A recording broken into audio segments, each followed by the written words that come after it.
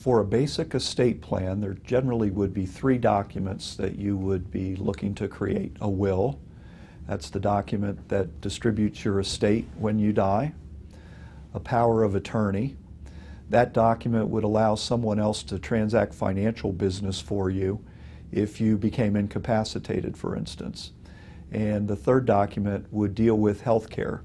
And typically that would include the appointment of a healthcare surrogate, someone else to make medical decisions for me if I can't do it myself. And generally also a living will declaration would be included in that document. That would be the part of the document that provides that under certain circumstances I don't want to be kept alive by artificial means. In addition, for a more sophisticated estate plan, instead of simply having only a will, you might have a revocable trust as well.